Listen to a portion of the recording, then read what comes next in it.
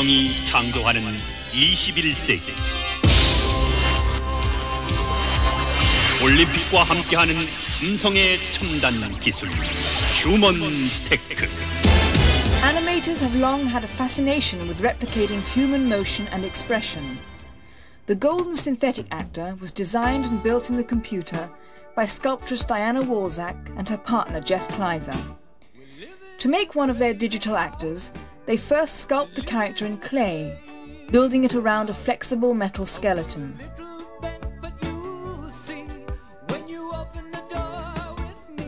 The surface of the finished sculpture is divided up into small grids using very thin plastic tape. The grid for the mouth area is created by drawing directly onto the sculpture.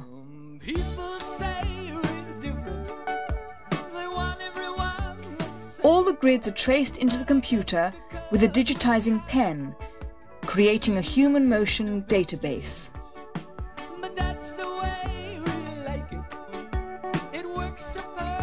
A series of facial expression have been designed to endow their synthetic actor with lifelike speech, mannerisms and emotions. The fully encoded character is animated, first in outline form called a wireframe, and then finally as a solid object complete with colour and reflections.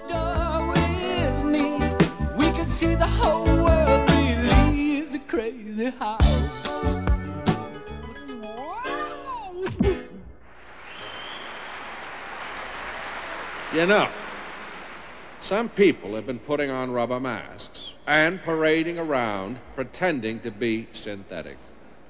This means fewer jobs for you and me, and we're going to put a stop to this right now. When I'm elected, synthetic parts will go to synthetic actors.